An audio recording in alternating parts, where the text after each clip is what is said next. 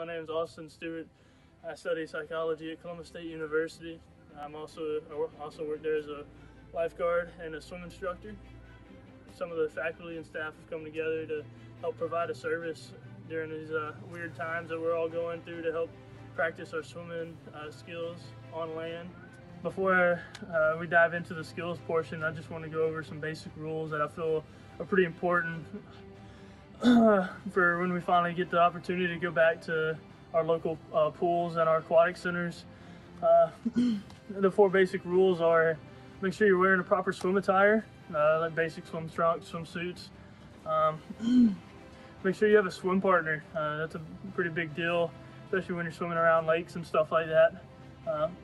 Make sure you're confident in the water, because a lot of people have that fear of not being confident in the water, thinking the water is going to hurt them in some type of way.